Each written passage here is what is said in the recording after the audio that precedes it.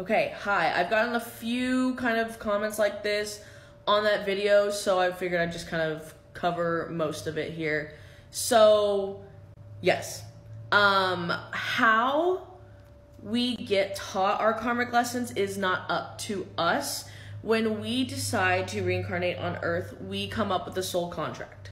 This contract will have agreements in it and karma that you need to learn. So let's say, for example, you want to reincarnate to Earth and you want to heal your relationship with materialism, material wealth, let's say.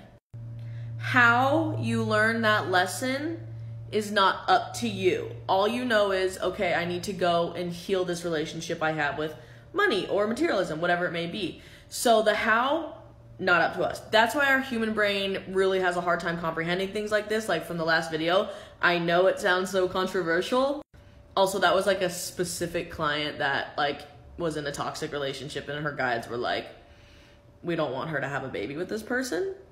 But essentially, yeah, we pick both of our parents, as shitty as they are, the rapists, the cheaters, the neglectful ones, we pick it all, and we didn't sign up for, hey, I want to be born with a father who is a scumbag.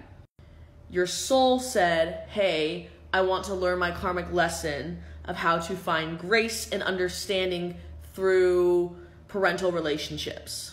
Or I have karma of anger that I really want to heal on Earth, so that's what I'll do. So the how is not up to us. So back to the material wealth example, you could be born to a really, really rich family for this, and then you have essentially choices. Hey, do we stick to these materialistic mindsets and hurt people and use people for money, or do we change it in this lifetime?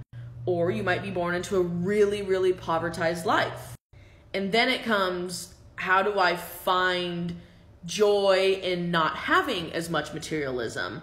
And how can I find a way to create happiness in my life without the physical things? So that kind of sums up what I'm talking about when I'm saying, yes, we choose these things.